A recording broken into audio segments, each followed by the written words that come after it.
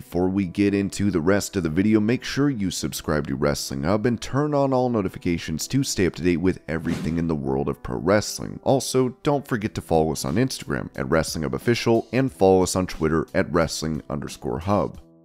Here are the results for the Survivor Series Wargames Premium Live event. In the Women's Wargames match, Damage Control, Io Sky, Bayley, Asuka, and Kairi Sane took on Bianca Belair, Charlotte Flair, Becky Lynch, and Shotzi, with Belair's team victorious. Next up, we had Gunther defending his Intercontinental title against The Miz, which he did so successfully. After that, a match between Dragon Lee and Santos Escobar took place, with Escobar emerging victorious. Then we had Women's World Champion Rhea Ripley take on and defeat Zoe Stark. In the main event, the Men's Wargames bout took place as Cody Rhodes, Seth Rollins, Jey Uso, Sami Zayn, and Randy Orton faced Drew McIntyre and the Judgment Day's Damian Priest, Finn Balor, Dominic Mysterio, and Jada McDonough, as Cody's team ended up winning. After the main event, Cult of Personality hit and CM Punk made his entrance and return to WWE.